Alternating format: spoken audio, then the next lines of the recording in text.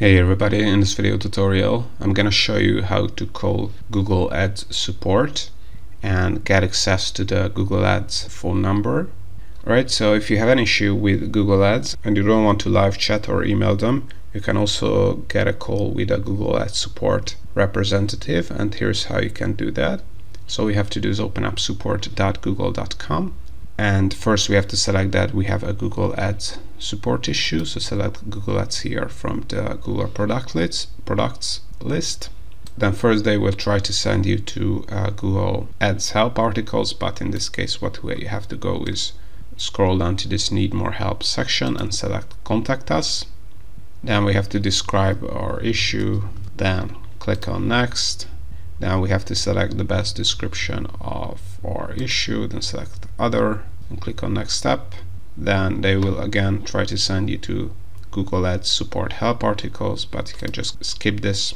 Then here we have to select the email option, and don't worry, we are still going to be able to call them. So select email here, then scroll down, and then as you can see you have to add your contact name, your end customer company name, your account login email ID, your contact email, the date range when the issue has appeared. You can also attach a screenshot of the issue you experienced. And here we go. As you can see, here's where we're going to be able to select how we want to communicate with the Google Ads expert. And in this case, instead of the default either phone or email is fine, select call me here, add your phone number, and you can also add the preferred time they can call you to reach you.